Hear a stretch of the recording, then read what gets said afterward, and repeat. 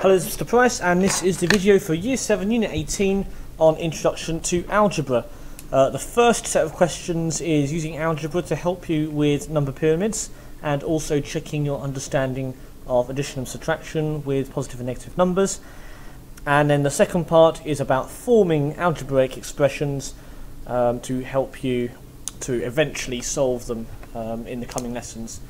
Let's look at part 1 for us. Okay. So the number pyramids work by adding numbers below to get the box above. So 7 plus 3 is 10. And then here, 10 plus a number is 22.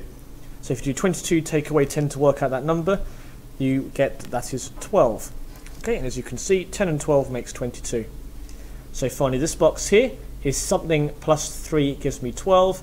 So that number must be 12. Take away 3, so 9. Let's look at question 2. Very similar thing, but this time with some slightly larger numbers. So again, to work out this box, it's going to be 84 take away 28, which is 53.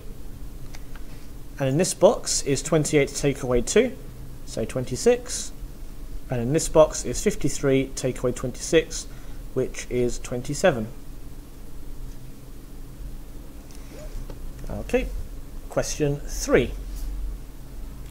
Now, this time it's a little bit more difficult because this box is isolated to the boxes around it, and same for this one, and same for this one. So we need an extra clue here. Now, when this happens, you can call the information you'd like to know a letter. So I'm going to call this box A.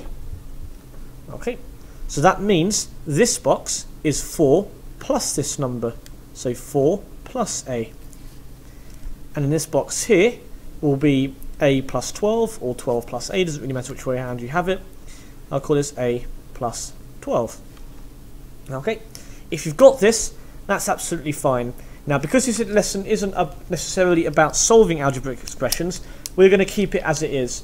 However, if you want a little bit of a bonus, see if you can use algebra to help you work out what this value of A is. Okay, and now for question 4. This tests your understanding of collecting like terms. So if you've got A and you add another A, that's the same as having 2 lots of it. So this is 2A. Okay, now here, this box plus B gives me 4A plus 5B. So clearly, I need to have 4 A's to combine with this to give me the 4A here. So that's going to be 4A. I need to combine with a B to get 5B. So I need 4 more B's to get 4B plus B to get 5B. Okay. So this box here will be 2A plus 4A plus 4B. So 2A plus 4A is 6 lots of A. And then plus 4B, because that doesn't simplify with the 6A because they're not like terms. And then finally, this box here is 6A plus 4A is 10A. And 4B plus 5B is 9B.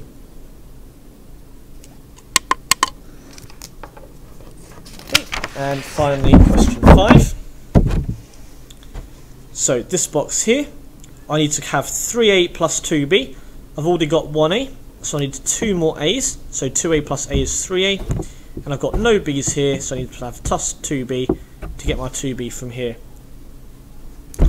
Okay, so here, I've got a half C already. I just need 1 C, so clearly I need another half C. So the half C plus half C is 1 C. And now it's just adding up parts. So 2A plus 2B plus half C. There's no like terms here, so I'll write it like so. Okay, this box is 3A plus 2B plus 2A plus 2B plus half C. So 3A plus 2A is 6A, 2B plus 2B is 4B, plus my half C, and then here I've got 2A plus 2B plus half C plus C, so that's going to give me 2A plus 2B plus 1.5 C. And now finally, if I add up all these together, 6A plus 2A is 8A, 4B plus 2B is positive 6B, and a half C plus 1.5c is 2c. And that is finished for question 5. Okay, let's go zoom this in a bit just so you can see a little bit better. Okay, for section 2, I'm writing an expression for the perimeter. So really an expression is just what sums would I do if I wanted to work out that value, the perimeter, where I've been given some variables instead of only numbers. Okay, now here, there's a couple of ways you can do this. Your slow and steady method is to know that, okay, well that's going to be a 4, and that's going to be a 2x. So I'm going to add 2x plus 2x to give me 4x, and then 4 plus 4 to give me a positive 8. So you could have had 4x plus 8. You could have also noticed that actually I want 2 lots of 4 and 2 lots of 2x. So it's going to be 2x plus 4 then multiplied by 2. So 2 lots of 2x plus 4. Either of those answers are absolutely good. I would say that possibly this one with the bracket requires less calculation. Okay, question 2. I've got these lines here which mean they're the same length, so this is also 5y. So this is simply going to be 5y plus 5y plus 2x, so that's going to be 10y plus 2x. Okay, if you wanted, you could have also done 2 lots of 5y plus 2x, and then 2 lots of 5y is 10y, but both gives you the same answer, just a different way of working it out. Just going to focus a bit. There we are. Okay, next question. So here I've got 3a plus 2. These are all the same, and it's a 6-sided shape. Okay, so this means I'm going to have 6 lots of 3a plus 2.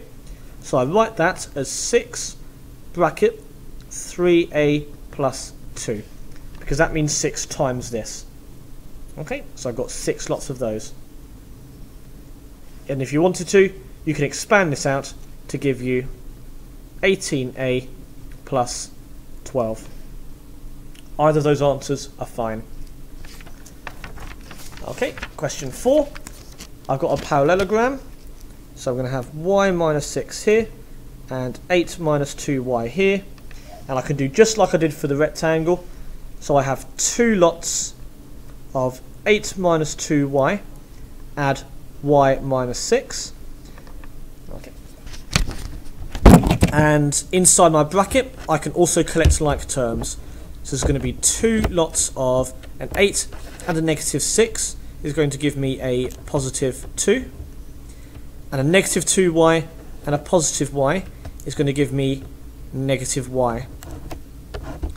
So I've got 2 lots of negative y plus 2, or 2 take away y, whichever you want. So then, if you wanted to, you can expand out the bracket to give 2 lots of negative y, negative 2y, plus 2 lots of 2, 4. Okay, see how the rather complicated looking bracket turns into something quite simple. And finally, the last question, question 5. So, here you can use a couple of ways. We'll do the short and steady method first. So, this is 3x plus 4, and this side is this bit plus this bit, and that bit there is 5x minus 1. Okay, so to get this side, it's going to be 5x minus 1 plus x plus 5. So in collecting like terms, 5x plus x is 6x, negative 1 and a positive 5 gives me positive 4. Okay, so now I know this side. Now you could work out this side here. Okay, but actually, if you remember, if I was to take this red side and move it along here, and take this side and move it up to here, I have a rectangle. Okay, so really all I need to do is add the 2 sides together and multiply them by 2. So I want 2 lots of 3x plus 4 plus 6x plus 4. So collecting like terms inside the bracket, 3x and 6x is 9x, and positive 4 and positive 4 is positive 8. If you wanted to, you can expand out the bracket to give you 18x plus 16. And that is finished. As always, see me in class if you need any further help. Thank you.